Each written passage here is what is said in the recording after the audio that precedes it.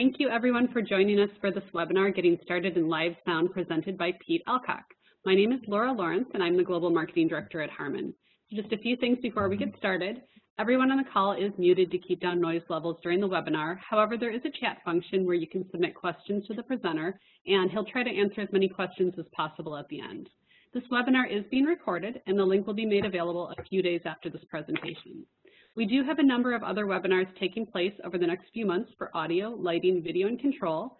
And we'd like to encourage you to take a look at the different webinars in our Learning Session Workshop series on pro.harman.com, as well as visiting Harman Professional University to see our many on-demand and certification courses that are all available to you for free.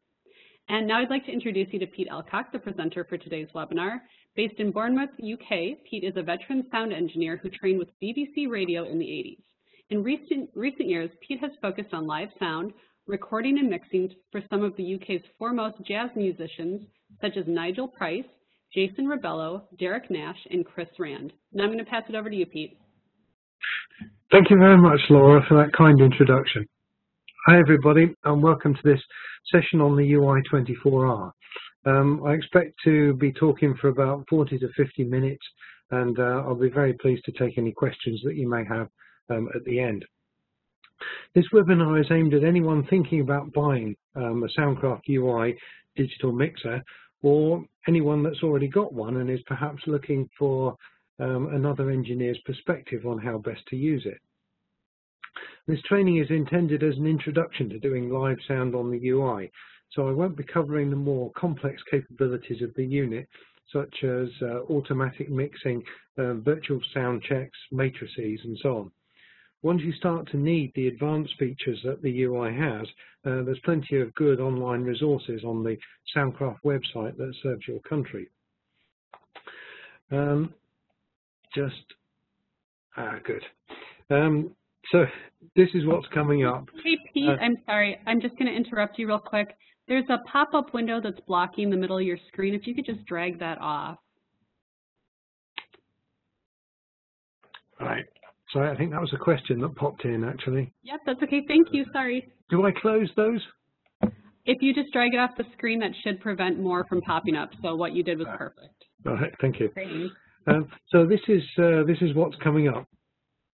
I'll give you some background on how I became to use the UI at the heart of my PA system, and as part of that, I'll explain the benefits of using the UI for portable, small-scale live sound reinforcement. I'll show you how I've got my UI set up at an average gig, and I'll explain how I've come to the present configuration. I'll also explain what I'm planning to do next with it. Then we'll get into the weeds of the actual interface. There's a lot of really useful functionality in the user interface of the UI that isn't immediately obvious, so I'll explain how to see and how to use all of those. Next, I'll share some tips on how to have a clean and uncluttered layout on your screen when you're controlling the UI. As we know, live mixing can be a high-pressure situation. We've all experienced this when things aren't going perhaps as well as we'd hoped, and all eyes are on the sound guy. So, lastly, if there's questions that come in, I'll do my best to answer them. So, how did I get into live sound? I promise I won't get boring about this. In the 70s, I got into electronics and music, and I built discos and flashing lights and whatnot. And after getting thrown out of university, where I was supposed to be studying electronics, I actually spent more time working with the bands that were touring through the college at the time. I applied to join the BBC as an engineer. This was in London. They accepted me, and this gave me a decent grounding in most things audio, and we got to do some pretty cool things like spend hours playing in the studios at Maida Vale, that's the BBC's recording studios in London, on the SSL 4000 series consoles. The bands that used to come in to do sessions would leave their 2-inch multi-track tapes on the Studer A800s, and we'd lace them up and we'd do our own mixes of Echo and the Bunnymen and all sorts of bands from that era. So after this, our daughters started singing at school, and I volunteered my services to help with the technical stuff. and I didn't need much of an excuse to start buying equipment. Do we ever? I started with a little Soundcraft mixer, and I built some speakers, and soon I began to be known in the schools locally as the dad who was a sound guy. And now, in around 2007, one of my girls started singing with a local big band, a swing band, and it wasn't long before they found out that I did sound, and I was recruited as their technical manager.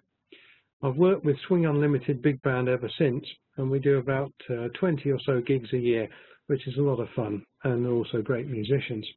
We've recorded about 7 albums, 7 CDs so far, and I've produced and mixed a couple of those. In 2012, one of the band's musical directors decided to start a jazz club with the hope of persuading some of the famous jazz musicians from London to broaden their fan base, to come down to Bournemouth and you know, play to an expectant and appreciative jazz audience in Bournemouth. What took off was a very well attended jazz club, and it was run on a weekly basis. We've got through, I think, 6 venues. We're on our 6th venue at the moment, and it took place every week right up until the beginning of this year. We were forced to have a break because of licensing in one of the venues, and then coronavirus hit, so it's all been on hold since then.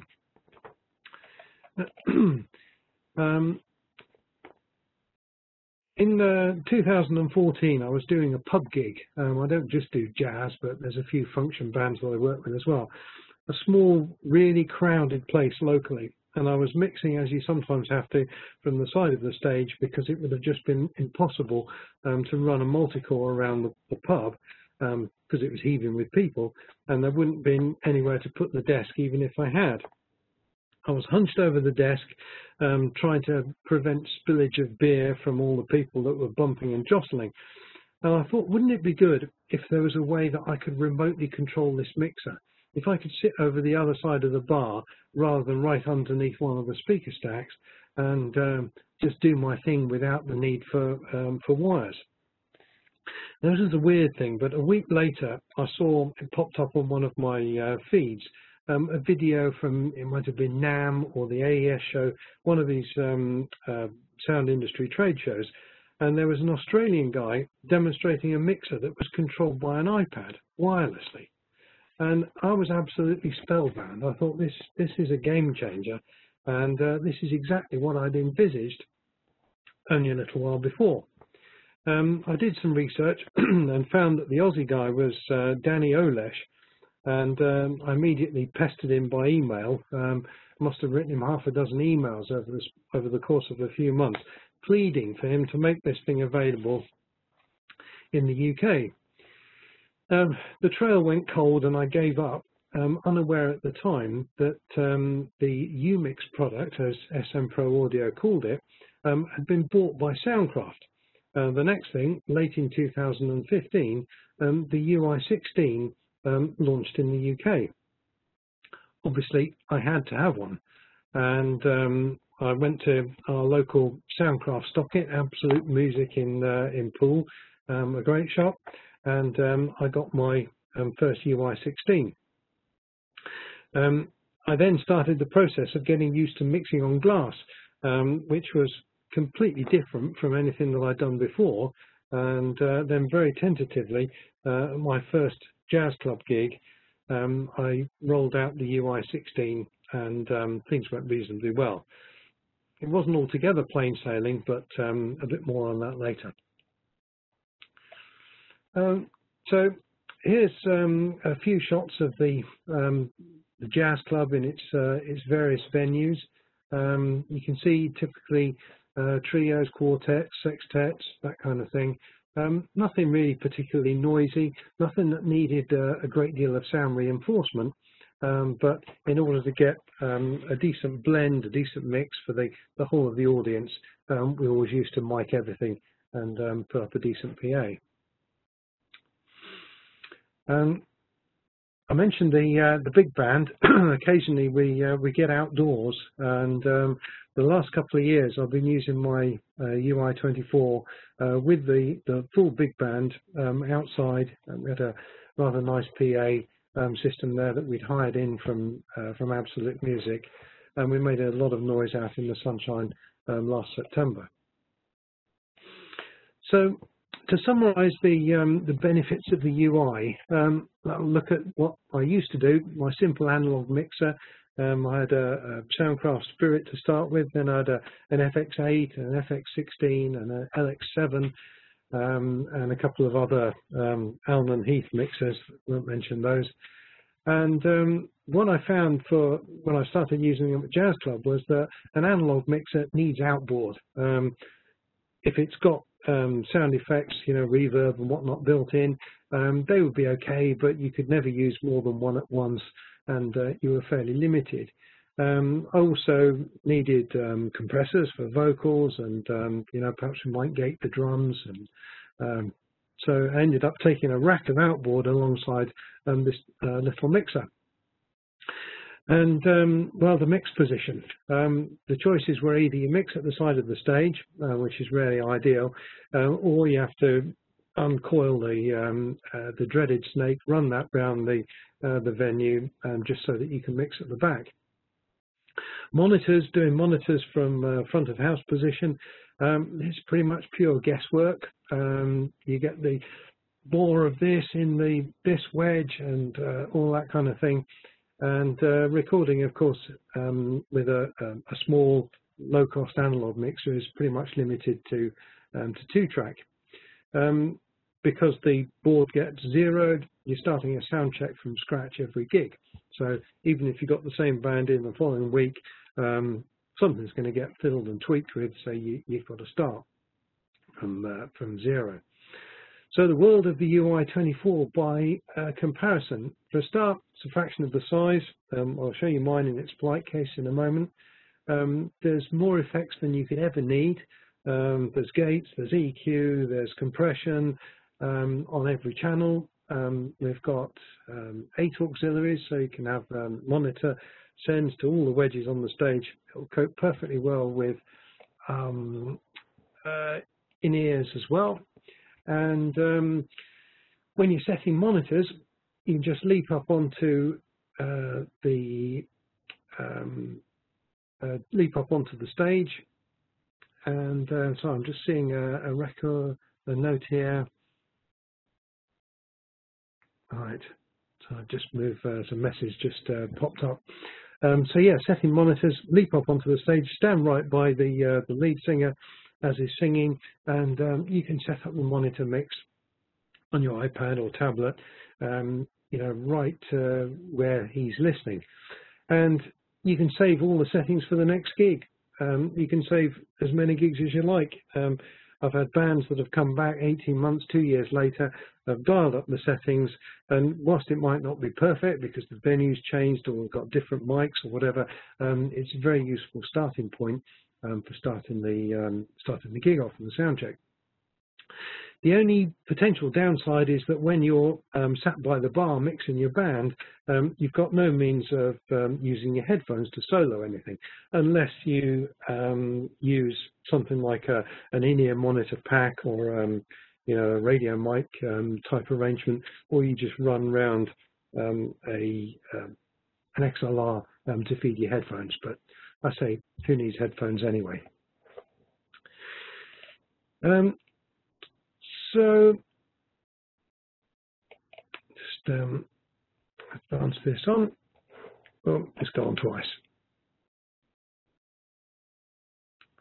Right, so connection options for the UI.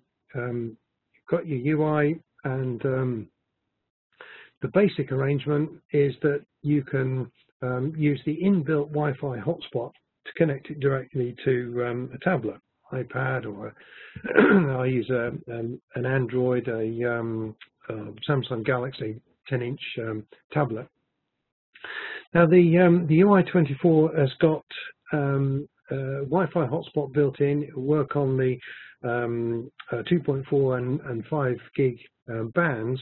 There's a little aerial on the top, and there's also another aerial on the side. The problem is that when the UI is on the ground at the back of the stage, it's usually shielded from, it doesn't have direct line of sight to you and your tablet at the front of the venue. And there's another aerial in the side. Of course, when the thing is in the flight case, that also shields the side antenna. So the RF performance is compromised because of the way that the UI is typically situated at a live gig. So what most people recommend, indeed Soundcraft recommend in the manual, is that you use an external router. I use a wireless access point. I found a cheap TP-Link wireless access point. Plug a piece of Cat5 cable in the back of the UI into the wireless access point, and you can then mount the wireless access point up high. I'll show you what I did with mine a bit later on, but I basically put some hooks on it, and that hooks onto the top of the speakers, so I've got line of sight even outdoors. I can be right out in the middle of the crowd, and I've still got a decent Wi-Fi signal to be able to control the mixer. The only problem using it outdoors is the the sunshine, being able to see the actual screen of the tablet. The third option is to directly plug in a mini touchscreen by HDMI and USB. HDMI comes out of the Ui24. It's limited in resolution to 720 pixels, so it means that you can get a standard control appearance as you would on any tablet. There is an option in the Ui24 which we'll take a look at shortly, which is known as Big D, which is where it splits the screen into the main faders, and then you can have EQ and dynamics in different parts of the screen. But the HDMI connection doesn't support that.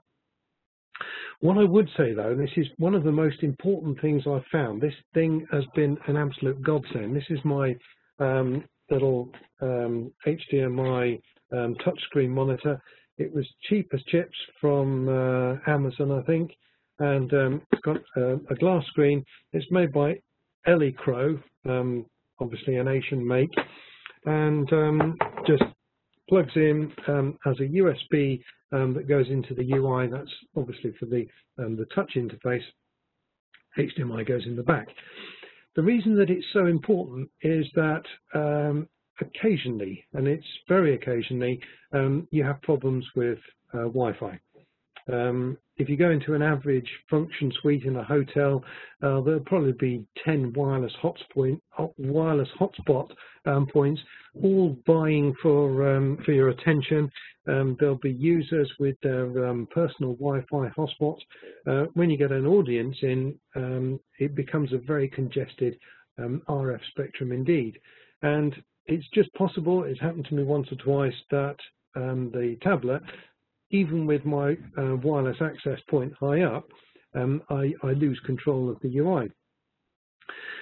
Now you can go into the UI and you can change the RF channels. The problem is that if you've already lost control, you've lost connection between the UI and the tablet, you're really not in a good place to be able to regain control. So what I found with this little external HDMI monitor is that if your Ethernet has all gone wrong, if your Wi-Fi has gone to worms, if the internal hotspot is being interfered with, you plug in this HDMI, and even though you've got to sit within 3 feet of the UI itself, at least you've got control over what's going on. And whilst you won't necessarily want to mix a band sat right underneath the speakers on an HDMI connected mini touchscreen, it's better than not being able to control anything at all. So that's my first top tip. You get a Ui24, strongly suggest that you get one of these mini touchscreens. I just leave it by the side of the UI. It's useful when I'm setting up and naming channels and before the sound check starts. But it's also there as a complete fail-safe backup if I lose connectivity. So this is the fourth connection option. You can use an external PC and a touchscreen. This is what I'd rather like to do next. Actually, I'm planning on getting maybe a 24-inch monitor, put it in a paddy case with a little mini PC, and you know, the whole thing just run out a robust Cat5 cable. I know it's running out of cable, where we said that one of the benefits wasn't to need a cable to connect to the UI, but running out a Cat5 is a heck of a lot less hassle than running out a 24 plus 4 multi-core. So I don't know if you can see the image on the screen clearly enough, but that's an illustration of the Big D interface. Faders at the bottom, and then you can choose what appears in the top part of the screen, but it gives you click on one of the faders and it will instantly show the EQ curve and the dynamic settings that you've got for that particular channel. It's really cool. And lastly, you can have the whole lot. So you can have a tablet connected directly to the internal hotspot. You can have a tablet connected via a wireless access point. You probably would need that to be a router in order that it can share the Cat5, the Ethernet connection with a mini PC. So I'm showing a wireless access point, but it could just as easily be a wireless router, in which case your mini PC will be fed from a Cat5 from there. Mini touchscreen, and that just goes directly into the UI. So yeah, that's how you connect things up, and that's how you gain control of the mixer. So this is the UI. Obviously, these are the input XLRs. The top rows are combo XLRs, so they've got the jack, so you can plug things like keyboards and guitars and so forth in directly. I tend to use DI boxes just because it keeps everything balanced, and I don't have really any very long jack leads. The first two inputs are switchable high impedance. So if you've got guitar pickups that need a very high impedance input, you can plug into those, and there is Digitech amp modeling built in. We'll take a look at that in a second as well. So that if you fancy playing through Mesa Boogie and you can only afford a cheap guitar amp, then you can go in there and it will make you sound like you're playing through a Mesa Boogie. That's what they say. The two phonos are for line inputs. So you got a laptop or something that you need to play music in from, that can go in there. And the two USB sockets on the front panel, one is for play, so you can have your walk-in music and your break music, your playlist on a USB stick, pop that in there, and the lower one is for recording. But we'll talk a bit more about recording using the UI a bit later on, but that's where your high-speed USB 3 memory stick will have to go if you want to do multi-track recording. The lower USB, I think that's a Type B USB connector. That's if you want to use the UI as a recording interface. You can plug it directly into PC running digital audio workstation software. The knobs on the top, the phones, which controls the volume, I think are just the first headphone jack. The other one is in software. And mix left and right. These are the main outputs from the mixer. So when you're getting everything plugged in, you can turn those down, and you won't send any pops or bangs into the PA until you're ready. And it allows you to optimize your gain structure between the output of the UI, which is outputting a nominal professional line level when it's at the 2 o'clock position. You can just about see there is a little ident there for normal, and then you'd set your power amps for to give you the level that you want in the room. The main outs are available on XLR and jacks, and there's a little light that flashes when you're outputting signal, so you know if they're flashing and there's nothing coming out of the PA, then you know that it's not the fault of the UI and you need to look further downstream. The 8 XLRs are the auxiliary outputs, They have this AFS2, the Advanced Feedback Suppression. To be honest, I've never really found that I've needed it in most of the venues because I'm not doing screaming rock music with 120 decibel monitor wedges. You know, my jazz gigs tend to be a bit more sedate and serene than that. So AFS is there, and it will put notches into the spectrum of your microphones where the feedback is going to occur.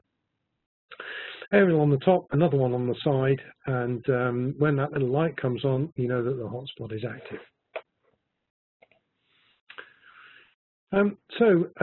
We'll now get into the actual interface of the UI. I'll take you through some of the screens and what they do.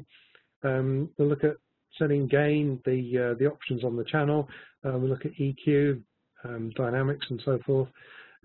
Views and mutes. Views allow you to change what you see on the screen in terms of the channels that are displayed. And I've always found that's a good idea. If you've got a big band, it's going to involve an awful lot of scrolling back and forth through those 20 channels, bearing in mind that on a tablet you can typically see you know, between 8 and a dozen channels at once. You'll be scrolling back and forth a fair bit. So by using groups and VCAs and so forth, we can condense that down and make it more usable. Sorting out monitor mixes, a quick look at the setup section and the Big D interface, and then we'll look at recording. So I'm just going to flick over to my UI. Hopefully you can see that now. So I've got an Ethernet connection between my router, which is feeding to the internet, and my UI, which is in another room at the moment because there's a fan in the flight case and it's a bit too noisy. So the basic interface is, as you see, you've got the channels, and we can have mono channels, and we can gang channels together to make them stereo, and we can label each of the channels by pressing and holding on the scribble strip at the bottom. So rename simply allows you to put in a different name for the channel. We can color code them so that you can make all your drums red, all your saxophones green, whatever takes your fancy. This is where we enable and disable stereo link. So there is my keyboards channel, left and right. If I disable the stereo link, they move independently, and that would allow them to be moved together. This is where I can assign subgroups and VCAs. Might as well explain the difference between these two now. They're both ways of grouping channels together. VCA subgroups are where you assign a group of a bunch of channels together. Let's say the drums, put all the drums together, and on VCA1, and that VCA fader then acts as a remote control, if you will, for all of the faders that are in that VCA group. So that's a useful thing to do. Once you've got the drums sounding good, tend not to want to be you know, individually changing the balance of the drums as the gig goes on. You can do, but it saves a lot of real estate on the screen if you group all those together. So I can put all of the drums into a subgroup, and that single VCA fader will allow me to turn them up and down. A subgroup, one of the purple subgroups, is also a way of grouping to channels, but it's a way of routing all of those channels into one fader. What that allows us to do is to apply processing across all of the channels in that group. So if I want to put, say, group all my saxophones together and then put a compressor or a limiter over the saxes so that when somebody stands up in instead of hitting the M stops and taking people's heads off, the limiter will bring down all of the saxes in the group. I tend to use VCAs more than subgroups because I don't find I have the need to apply processing across a range of channels. The last thing in here is channel presets. This is quite cool. There is a bunch of preset EQs for just about anything that you could need. So if I dial up a snare drum, I'll load that in. No, I've forgotten which channel I did that on. Let's just try. Yep, that's my snare drum. So what was the keyboard channel? I've now applied a preset snare drum EQ to it. So that's the starting point for the UI's preset for snare drum. I'll just go back to the mix screen.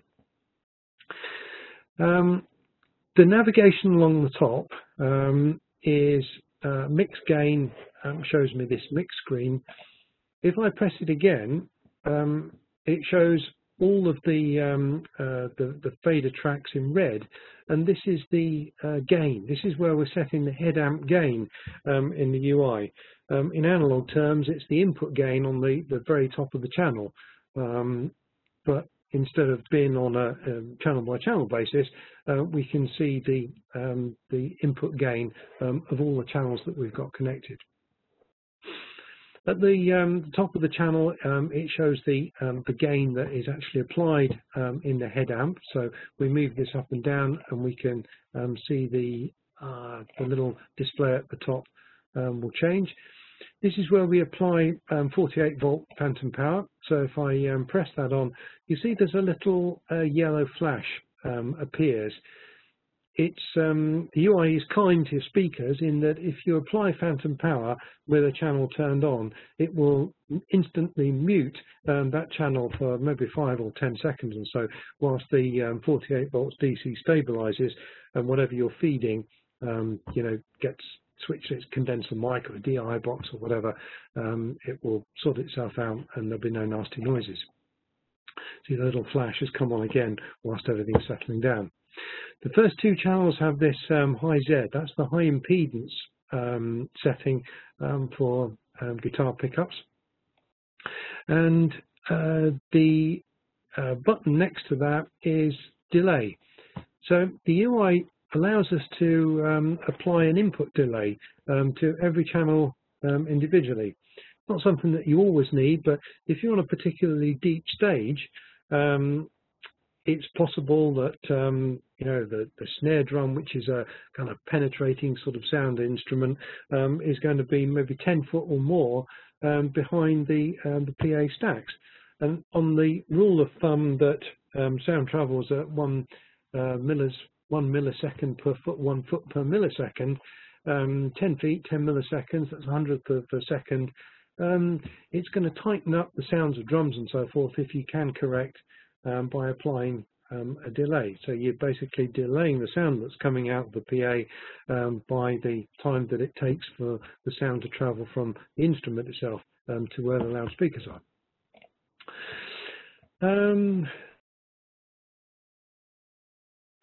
So that's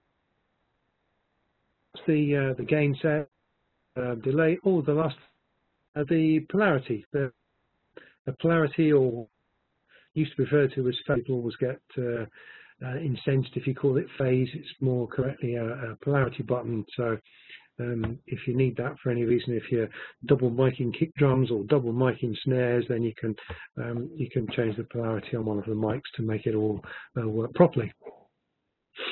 So we'll just flick back to the main mix screen. Now the actual meters. This is one of the really neat things about the UI, is that this interface shows you so much information about what's going on. I've got some music playing into channel 9 and 10 from an iPad, which is outside, and you can see that this channel 9 is faded down, but it's showing up blue. That is the pre-fader signal level. So that is monitoring what is after the head amp and before the fader in sort of signal flow analog sort of terms. When I turn up that channel, you'll see the actual signal level post fader starting to show up in yellow, and obviously when I get to unity gain, which is about there, the green is right over the top of the blue, so you don't see the blue anymore. That's also visible in the meters view, which is this button at the top corner. So you can just see a faint witness behind. That's the pre-fade signal level, and what's bobbling up and down in the green, and it will go yellow and then eventually red, is the post-fade signal level. So we can see what's going on across all of our 20 channels and 4 virtual channels. These are the auxiliaries, so we're obviously sending channels 8 and 9 to auxiliaries 1 and 2, our monitors. If I double click on this, it takes me back to the main mix screen. There's a lot of these double click or hold and press options that are built into the user interface. If I double click on the fader cap, I get the EQ screen. Double click in the EQ, it takes me back to the mix screen again. If I double click in the fader label at the bottom, it takes me straight away to the dynamics, and double click the dynamics, and I'm back in the room for mixing. Any of the buttons in the UI that have have a little spot in the corner are where a press and hold is available. So if I press and hold view groups, for instance, that opens up this window where I can set view groups. Now, I said that I was going to talk about view groups because that's a particularly good way of tidying up the interface. So for this show, this was the producers. This was a band that played at the Jazz Club in January, and fairly straightforward 4-piece blues band. Kit overhead, keys. He's played a lot of Hammond organ, bass, Harry's guitars. The Ridgefield was an acoustic guitar, which we didn't end up using, and there was a support band who was just Martin, a guy playing the guitar, and he was singing.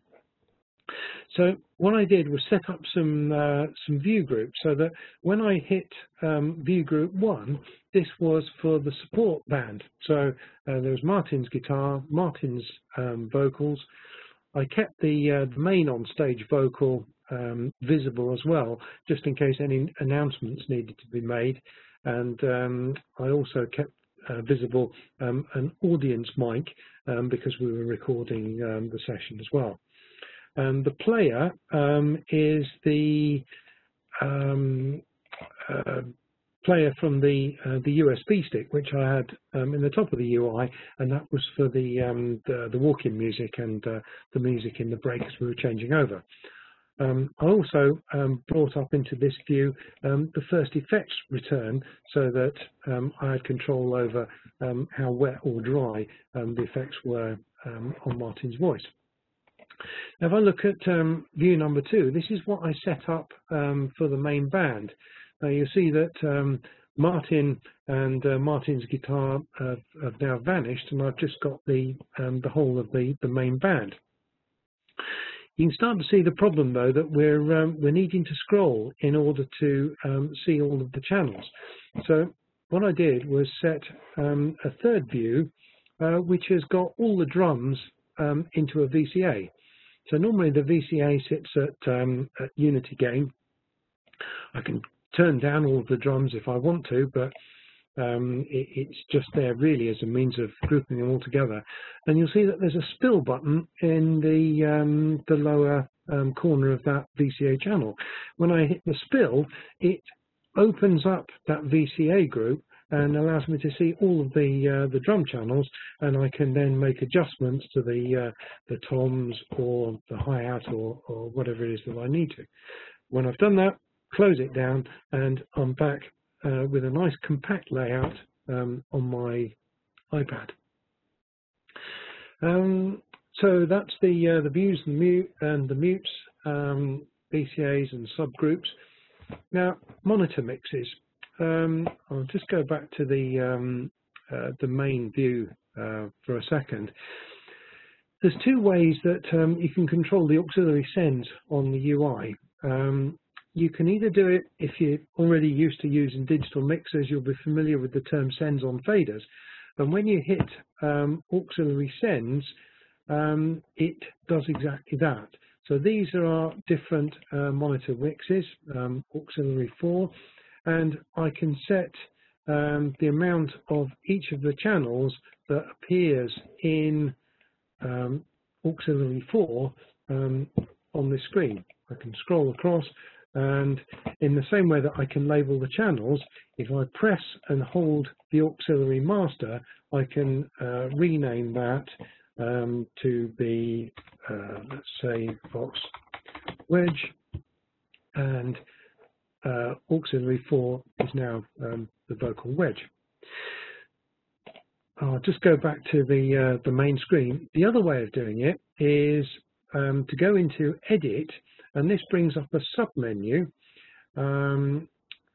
where we can set our EQ, our gates, compression, the effect sends, and also our auxiliary sends. Now, for some reason, that's been set as a matrix, which we don't really want at the moment. I'll just go to there, and no, that's still in wedge, in a matrix. Anyway, I won't waste time on that because time's moving on. But this edit mode, normally you would get your auxiliary sends appear up here, and it allows you to set the amount of this channel that we're on into the various auxiliary sends. Right. Next thing is the player section. This denotes media player. We've got the 2-track USB. So this is my playlist. So that's playing. It's playing my my playlist, and this is where we also control the recording. So the UI, one of the most incredible features really is the ability to do 22-channel direct multi-track recording live to a USB memory stick. You need a fast memory stick. I use a Samsung 32 gig USB 3 memory stick, and it really has to be a guaranteed fast one if you want to do lots of channels at once. You can set the format that you record into, WAV24, WAV16, or the FLAC. You can select all of the channels, but the better bet really is to select only the or select the channels that we actually want to record. Now, this producer's gig that took place in January, I recorded and subsequently went on to produce a CD.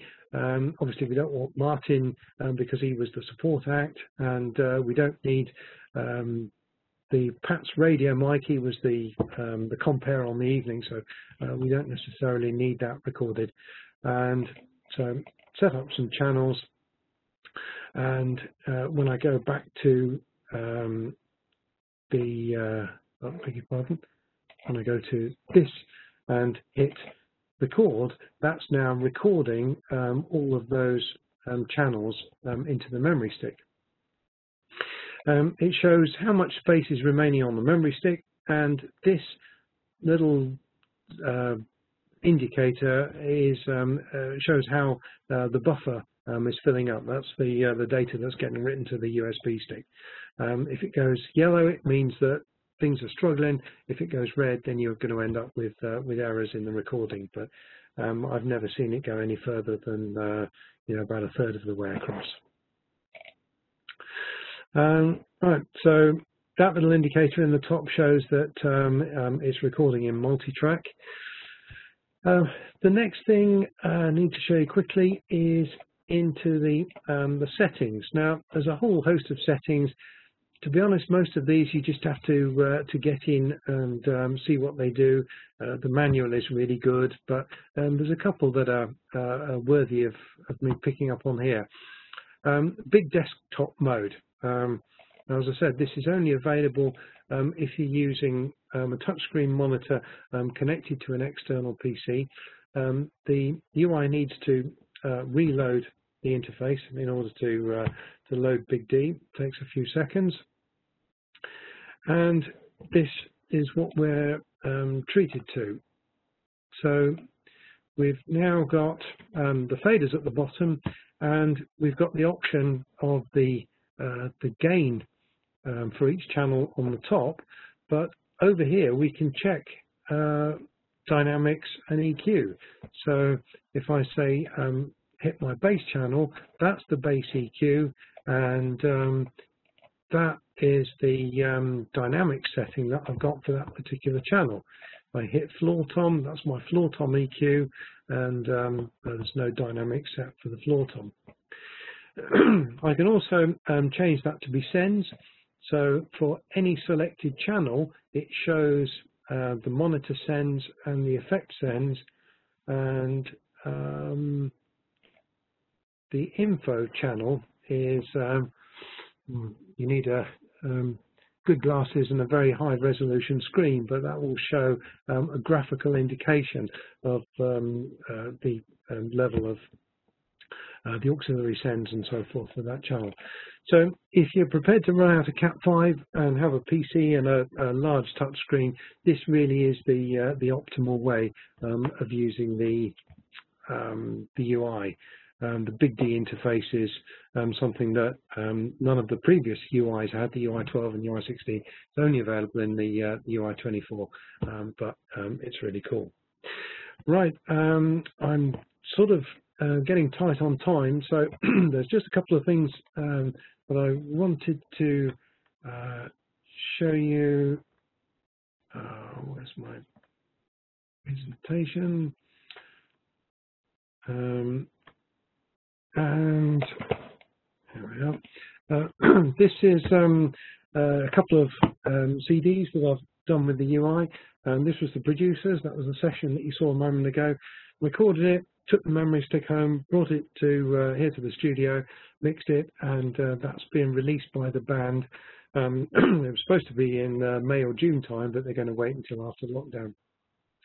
A jazz band, Chris Rand's Gathering. That's you can listen to that on Spotify.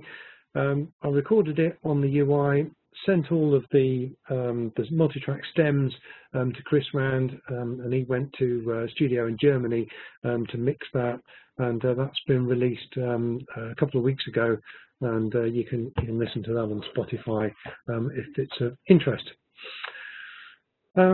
Galloping along, this is my UI. This is the flight case that I've got it all stuffed into. I had it custom made by a local flight case company. It's got a separate lid. In the lid is a little latch, and it's padded and it's got some carpet. That's where I keep my wireless access point and the cables, the mains cable and the Cat5 cable and so forth for the access point. Let's take a closer look. This is a wireless access point. It was a TP-Link access point. Cracked open the plastic case and put it inside a metal box, a die-cast, what we call an eddy box.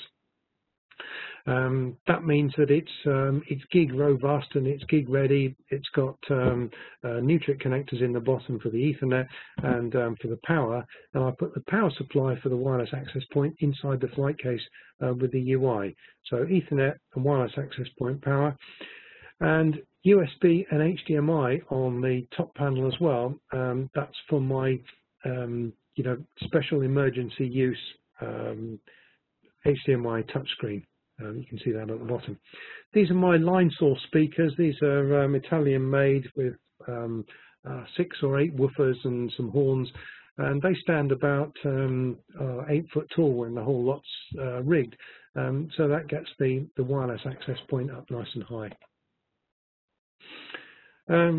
My preferred setup process, I get there first, I try and load in the PA, meet the venue manager and see where we're playing, and try and get the speakers, the power distro. I always bring my own power distribution because I know that it's going to work, I know that it's safe. Put the wedges on the stage, obviously leave room for the band to get in with drum kits and amps and whatnot. Set up the UI, scan for Wi-Fi. You can do that with an Android tablet. You can't do it with, unfortunately, with an iPad. And fire up the PA. Put the sound check music from the USB. Walk the room, make sure that we've got no booms or dead spots in the coverage. Then get on, set up the mics. I always call the band in advance so that I know what instruments they're bringing, so I know how many of what kinds of mics and how many DIs and whatnot they want. Do a line check and get a decent level in the vocal wedge, hopefully all before the band turn up. When the band come, they're going to be nervous.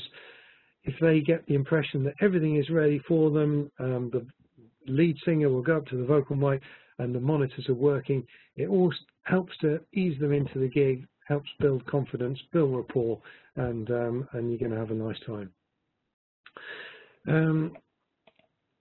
Couple of things I mentioned about the big band, and a big band is typically 17 musicians. I was determined to make it work with the Ui24. There was no way I could do a big gig with the Ui16, but with 17 musicians, obviously you're soon going to run out of channels. So I've found a couple of dodges that allow me to fit a whole big band into the Ui24. So I do a fairly minimal set over the drums, kick, a couple of overheads and the toms, bass, keyboards. The saxes, because the saxophones are instruments that stand up to do a solo, it's nice to have individual control of the saxes, so they all get their own channel.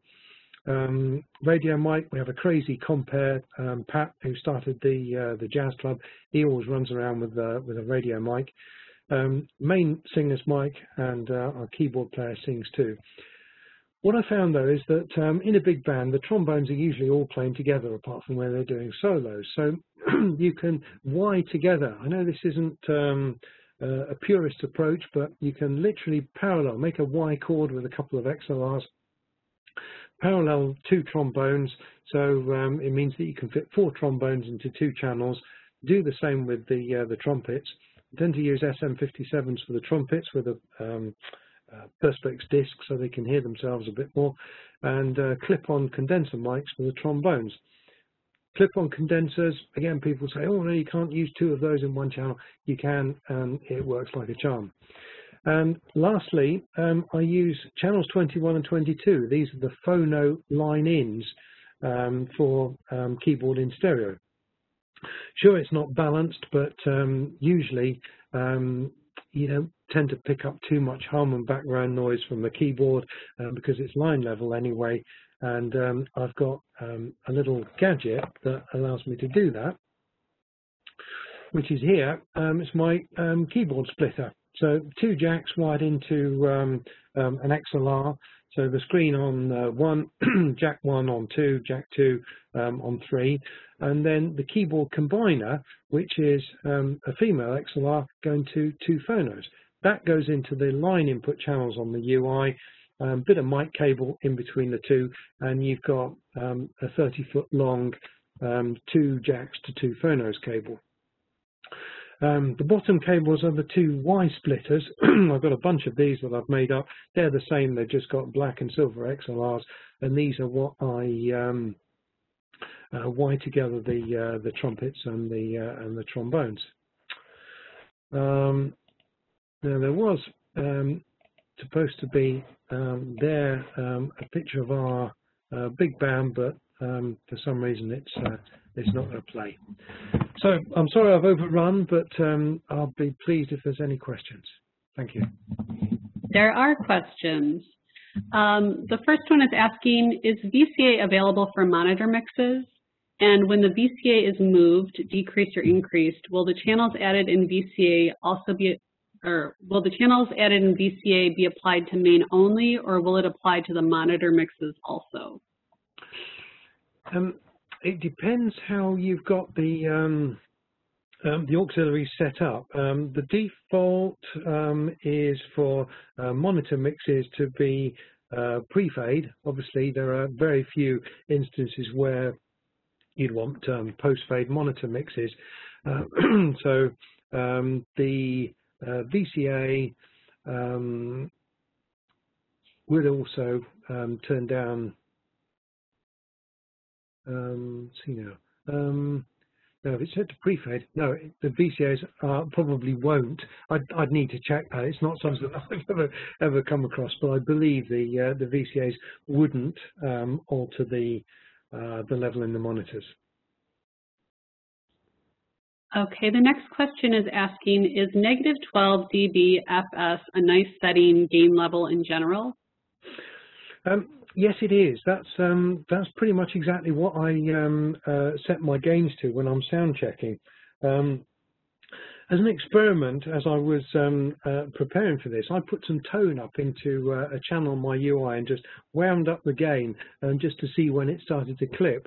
And it clips exactly when the clip light comes on. So if you've got something that doesn't have a great deal of dynamic range, then you can run that channel a bit hotter. But you know, with something like a kick drum or an instrument that's played by somebody that's going to get excited, neg 12 or lower is a sensible level to set. Okay, next question. How would you send effects to a monitor and not have a large amount of feedback? It's within the, let me see if I can just go to my UI again. I'll just load up the other interface. Let's see.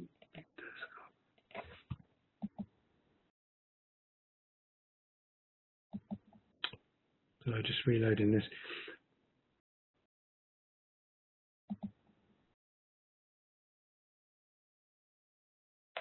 Oh, it's become sluggish.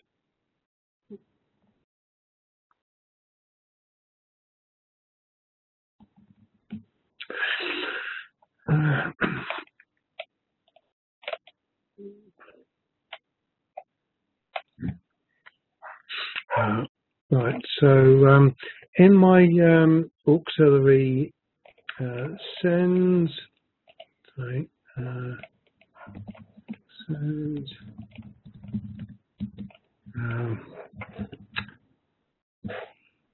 let's put no, here's one.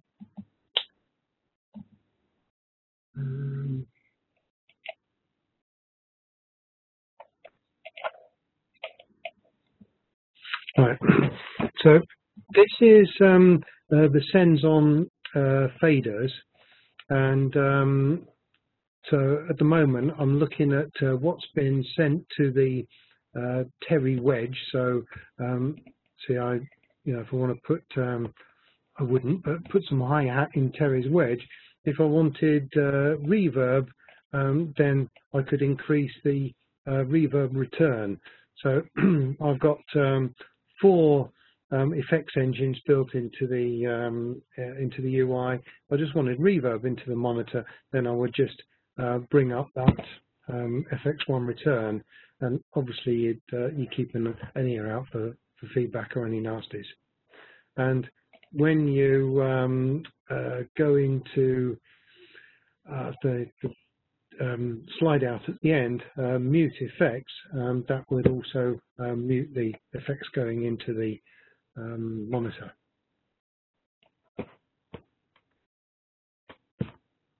Hope that's okay. Okay, next question. Can we set subgroup to matrix?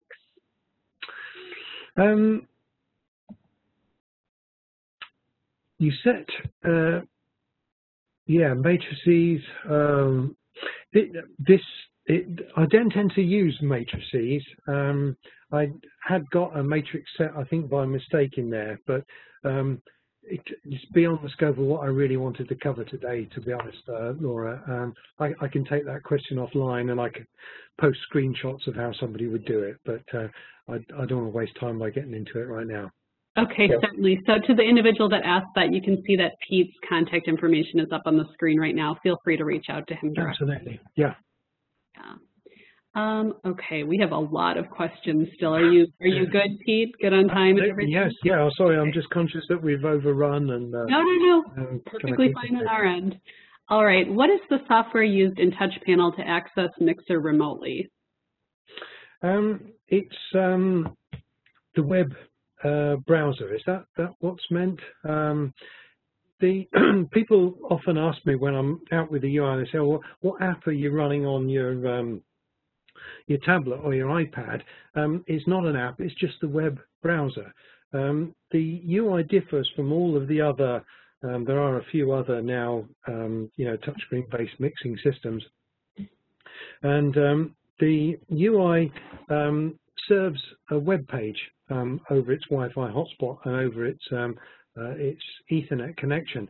So all you need on your remote device is just a standard web browser.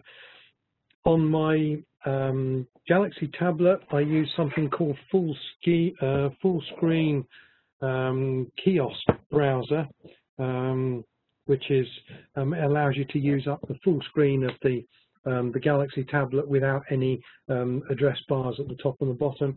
And on my iPad, I use oh gosh, forgotten the name of it now, Dolphin browser, and that allows you to go very easily into full screen, but you can knock it back for when you need to get to the address bar for any reason. So if you were using an external touchscreen monitor and a mini PC, then any browser, Chrome or whatever, would be perfect. All right, the next question is asking, what is the size of Ui24R and can it be installed in a rack, and how many channels does it support? It's 4U in the rack, I believe. So my flight case was 5U, so that I had a 1U connection panel. Supports 20 mono channels and the 2 line inputs, so one pair of a stereo channel, so it's 22 all up. Okay, next question is asking, do you know what the inherent input to output latency is on the Ui24R? I don't, I'm afraid. Nope. That will be in the details of the spec sheet. That will be on Soundcraft's website. Okay, Scott, is that something that you have the answer to? It's about a millisecond. It can vary depending on if you have time-based effects. Obviously, that will stretch out that time. But one of the nice things about having a hardware mixer going through a fixed set of DSP chips is we get very consistent latency, and it's very short. If you're using, for example, the Digitech processing, that latency can be a little bit more. Okay, thank you very much. Next question is asking if it would be possible for you to repeat how to set up hardware faders on UI and which one is unity gain. Yeah. Right. So, sorry, set up hardware faders. The meaning how you set these, or not quite sure of the context there. It doesn't give context. It just says, can you repeat how to set up hardware faders on UI? Which one is unity gain? Right. Well, unity gain is this little tick right there. Another one of these double-click shortcuts. If you double tap the gain setting of the fader at the top there, it will pop straight up to unity gain. So you have to watch that, because if you've got a mic that is fairly hot and you accidentally double-click the gain readout, then it's straight up to Unity.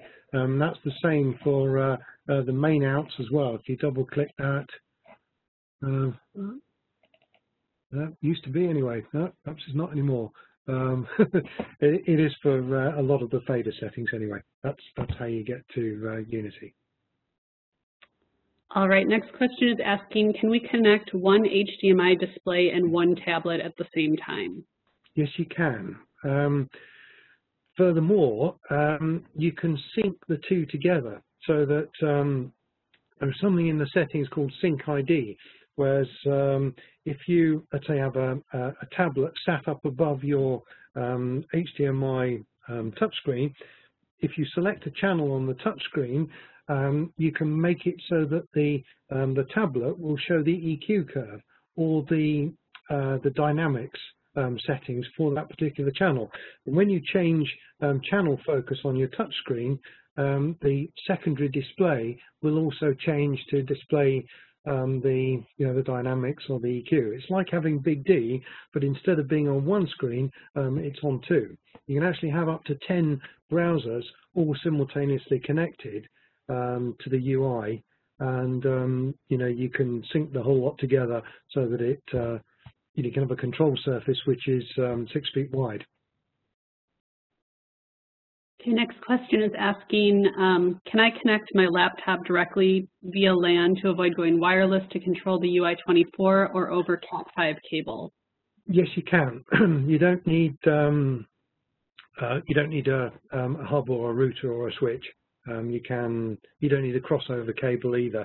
There is something clever in the latest generation of laptops and the latest Windows version. It sorts all of that out itself. So yes, you can. Okay, how does the AFS that is built into this unit work alongside a DVX drive rack PA2 AFS? Probably they would fight each other, if I'm honest. As I said in the introduction, I don't tend to have a need for AFS, and when I have used it, I've found it's taking just too much control away from me. It puts some fairly steep notches. I know when you're really pushing sound levels and pushing gain before feedback, you need to make those steep cuts in the spectral response, but if you've got one device that's endeavoring to counter feedback by putting notches in, and then that's feeding into another device like the drive rack with the AFS built in, then it's like putting a humidifier and a dehumidifier in the same room and getting to fight it out. I'll jump in on that one. This is Scott Wood with Soundcraft and DVX. In general, think of the drive rack as something that is part of the PA system, and think of your Ui24 AFS as part of the mix system. If you're traveling around with a band and you want to control your own AFS, you can do it in the UI product.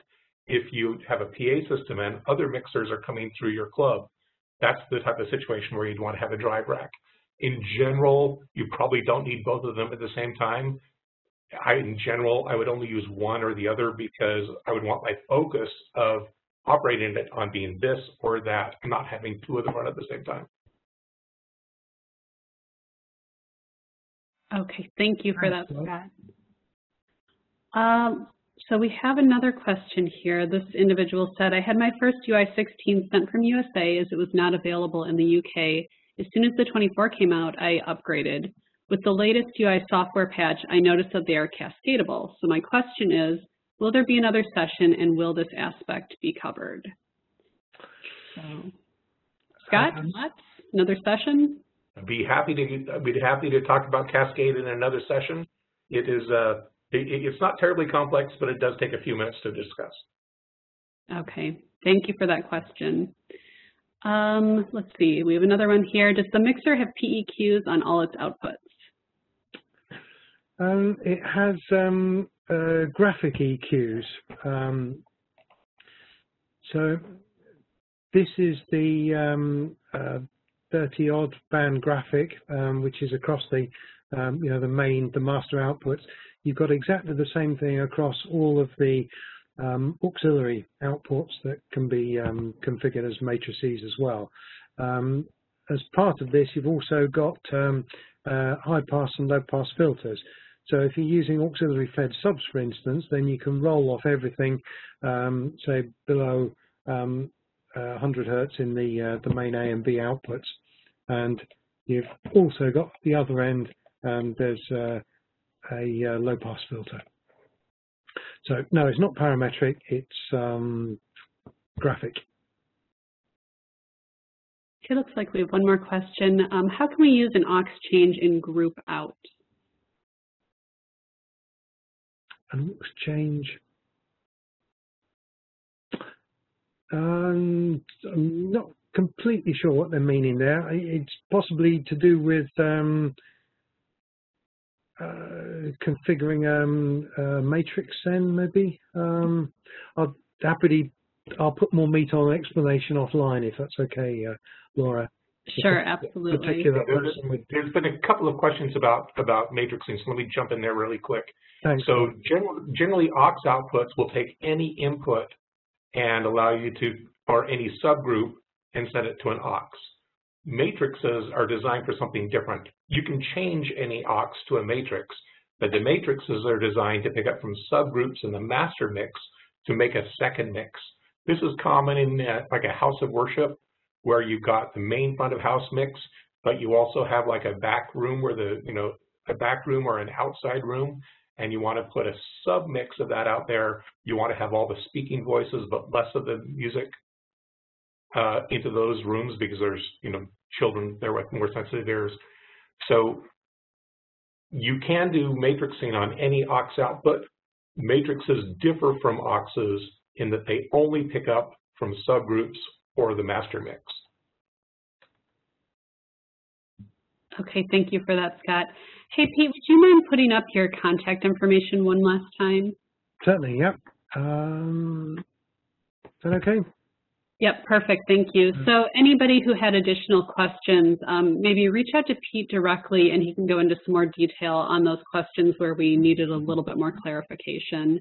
It looks like that is all of the questions that have come in. So Pete, thank you so much for the presentation. This was wonderful information. We really appreciate it. Okay, I'm on Facebook as well. If people want to reach out to me, I've got permission to share some of the recordings as well. So if anybody is after some multi-track stems to be able to experiment, to do their own thing with, then we can look up offline. Okay, wonderful. Thank you. And thank you everyone for attending. If you're interested in learning about any of our upcoming sessions, please visit pro.harman.com and you can see the full calendar. And we're adding, I think, something like 20 new sessions to the calendar right now. So there's a lot coming up in July and August. So thanks and have a great weekend.